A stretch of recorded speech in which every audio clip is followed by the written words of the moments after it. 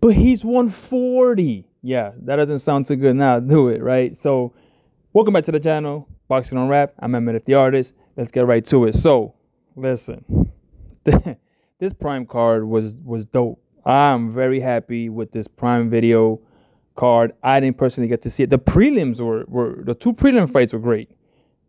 And this card overall, if there was ever a case for saying, listen, I'm going to give you four world championship fights that are very exciting and very well matched up, and you're going to have the best seat in the house and it's only $80, then that $80 pay-per-view was actually worth it because you had a lot of landscape changing that made sense, right?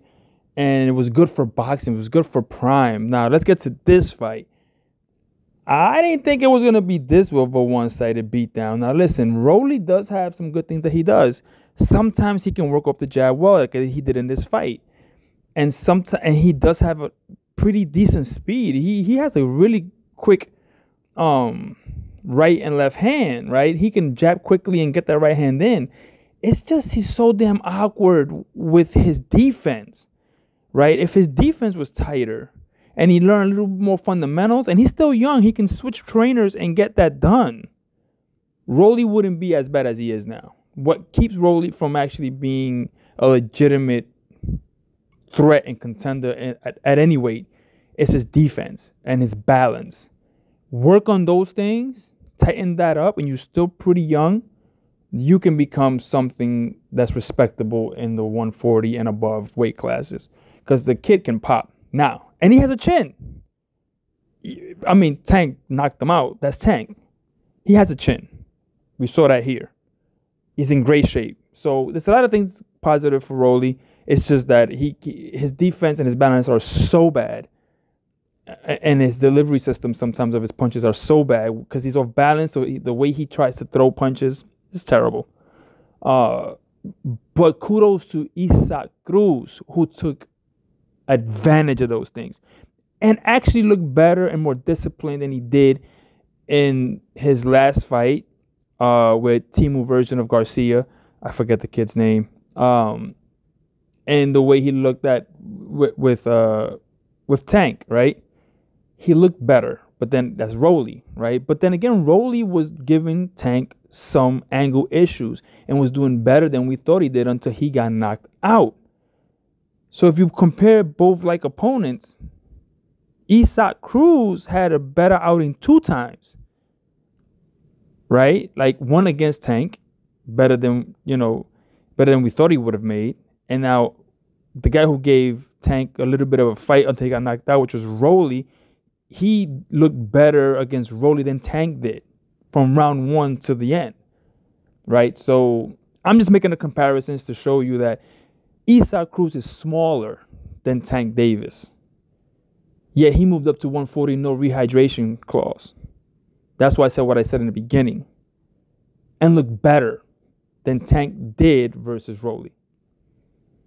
Not saying that Isaac Cruz will beat Tank now. No, what I'm saying is if little Isaac Cruz can move up with no rehydration clause, so can Tank Davis, who's slightly bigger than Isaac Cruz. There's no excuse. So now we have a champion at 140. Isaac Cruz. Listen, Matias, if there's ever a champion you need to go after to unify is Isaac Cruz. That's the fight to make. That's it right there. I would not go to Devin Haney. That everybody's gonna look at Isaac Cruz. Devin Haney's gonna look at Isaac Cruz. Everybody. Matias versus Isaac Cruz will be an action-packed fight. And I think Matias will pull it out, become unified. Let Haney unify versus Tio. Let the winner of that come see you, Matias, at 140 for all the marbles. That's your super fight. That's the fight you want to make. But man, was that an exciting fight, even though it was one-sided. I mean, he beat Rolly, Romero, pillar to post, and back again. I mean, if that ref saved his life in the 8th round. It was crazy the way he manhandled Rolly. And Rolly's a big kid. And it did not matter. And this is the night of size does not matter. Pause. It was just, it is what it was. Man, what a great night of fights.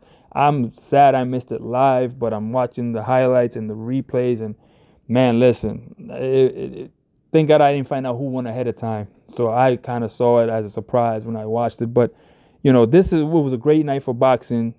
I hope Prime and PBC, with the stable that they have, keep putting these great matchups together, because this is what needs to happen.